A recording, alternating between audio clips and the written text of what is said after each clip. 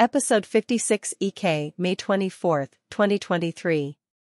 The wildfires in Alberta and the Alberta Premier election on May 29, 2023 issue.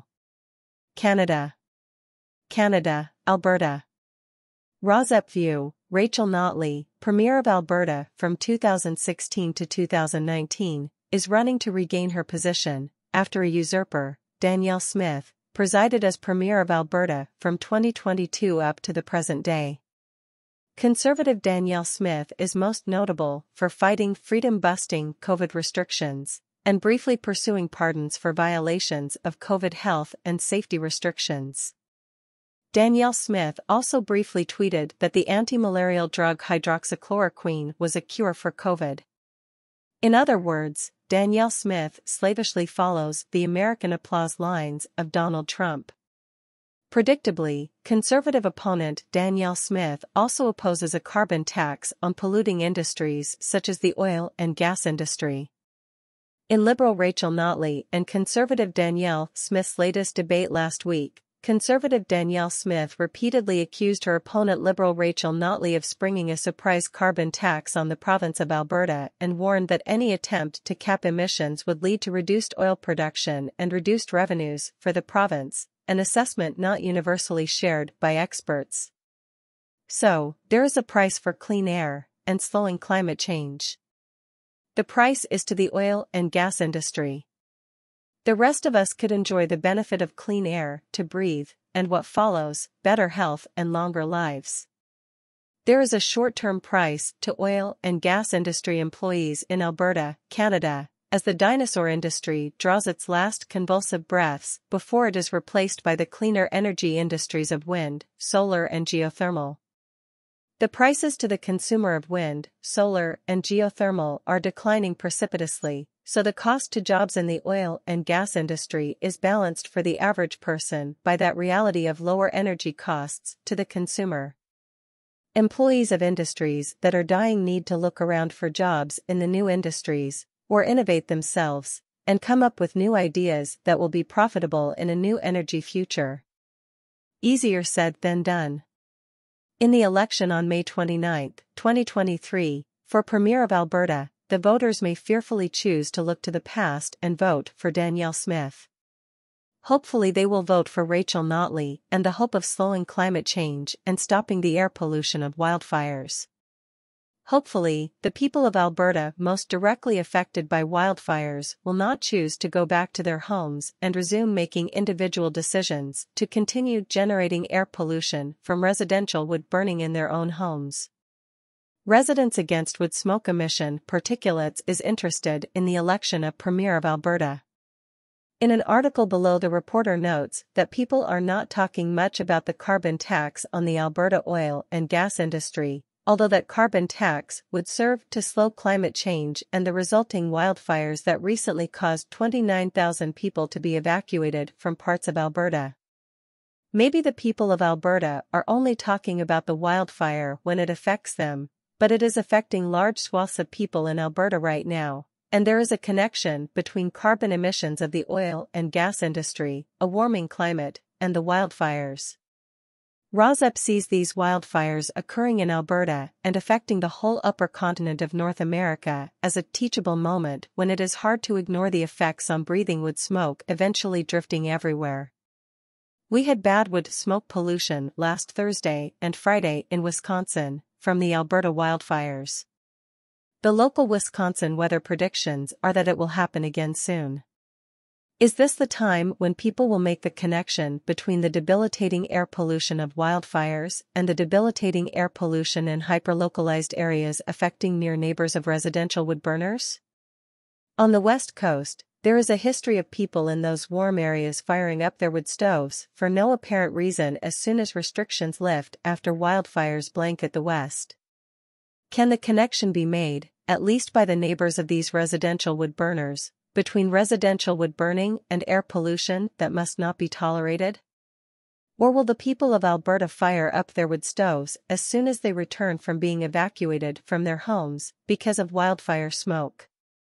It bears repeating that wood smoke is wood smoke, wildfire wood smoke is the same as residential wood smoke is the same as biomass, wood, industrial smoke. Wood smoke is 90% PM2.5 particulate matter of 2.5 micrometer size, the perfect size to infiltrate the human lung, setting off a cascade of human health problems and early deaths. Near neighbors of indoor residential wood burners are the most affected. If near neighbors of residential wood burners complain to their health department, the health department should give each near neighbor a purple air PM2.5 monitor to hang from the neighbor's eaves, at the fence line near the stack of the residential wood burner. These fence-line measurements of PM2.5 pollution exceeding U.S. Environmental Protection Agency, EPA, safe limits of PM2.5, currently 12 micrograms per meter cubed annually and 35 micrograms per meter cubed daily, soon to be lowered to 8 micrograms per meter cubed annually and 25 micrograms per meter cubed daily, should be used to shut down each residential indoor wood burner, one by one if necessary. The Office of the Inspector General, OIG, watchdog of the EPA, stated in a February 2023 report that the current practice of certifying wood stoves is deeply flawed. Certification of wood stoves is flawed because the lobbying by the wood stove industry has created loopholes for the wood stove industry that allow highly polluting wood stoves to be manufactured and sold. The alternative of using purple air PM2.5 monitors, which are already used side by side with $100,000 official EPA PM2.5 monitors on EPA AirNow maps of smoke and fire, correlated to the EPA monitors with a simple mathematical formula. The alternative of purple air monitors could solve the problem to near neighbors of hyperlocalized air pollution affecting the health and lives of near neighbors. The emissions of wood burning, CO2 and PM2.5 levels of emissions higher than those of coal burning, and with 450 times the particulates of natural gas burning make residential wood burning a dinosaur of home heating. New heat pumps that can work at 40 degrees below zero Fahrenheit are available with subsidies to people of low income through the Low Income Home Energy Program, LIHEAP, and additional subsidies from various sources to people of moderate income are now available, making heat pumps a practical and clean alternative to indoor residential wood burning for all in 2023. https://www.reuters.com/world/americas/danielle-smith-rachel-notley/slug-id-out-alberta-05-16 May 16, 2023. Danielle Smith and Rachel Notley slug it out in Alberta's election for province premier. Reuters. Edited by Rozep for brevity and clarity and relationship to residents against wood smoke emission particulates. Both the UCP with candidate Danielle Smith and NDP with candidate Rachel Notley are supportive of the energy sector, recognizing it as Alberta's main economic engine. The UCP with candidate Danielle Smith released the province's first-ever climate plan last month. The plan targets net zero emissions by 2050 but does not have interim emissions reduction targets and was criticized by climate think tanks as lacking details. The NDP with candidate Rachel Notley is also targeting a net zero economy by 2050 and a net zero electricity grid by 2035.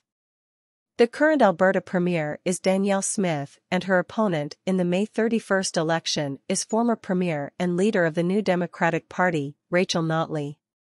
Danielle Smith comes from the socially conservative Wildrose Party.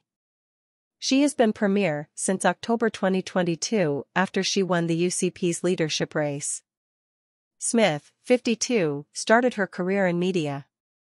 First as an extra in the Vancouver film and television industry and then as a journalist on radio, television and in print. While working as a radio broadcaster in March 2020, Smith tweeted and later deleted claims that the anti-malarial drug hydroxychloroquine is a cure for COVID-19. As Premier, Smith fired Alberta Health Services Governing Board for what she called freedom-busting health restrictions implemented during the COVID-19 pandemic.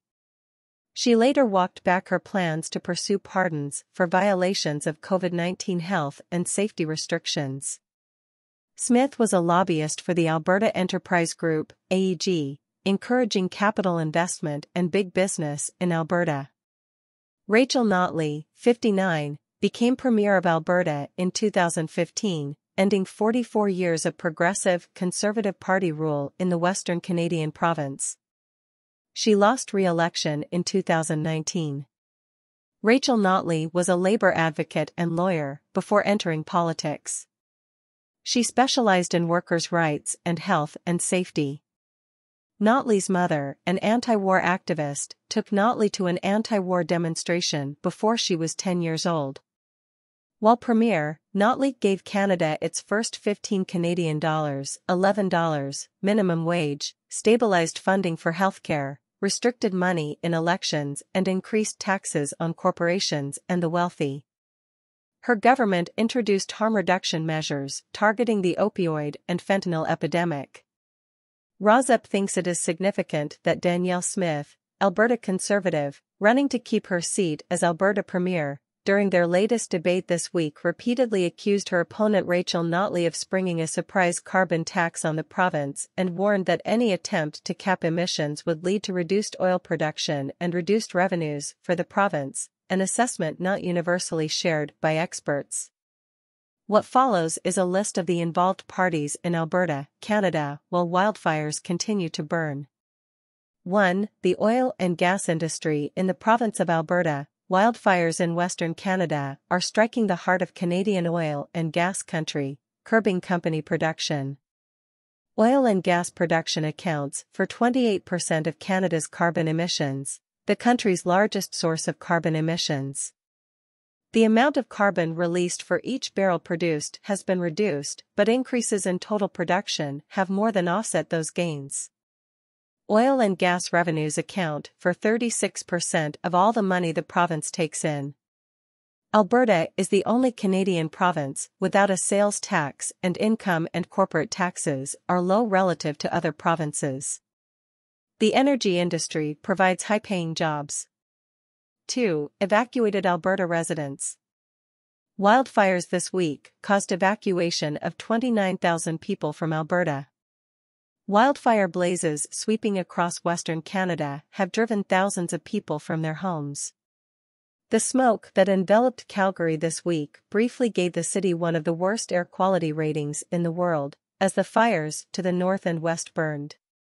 3. Alberta potential voters. Poll after poll have shown that Albertans are more or less in line with other Canadians on the need to take steps to reduce carbon emissions. 4. Discussion about the Alberta Premier election on May 29, 2023. This week, people wanted to talk about the Alberta provincial election on May 29. Discussions about climate change were largely absent.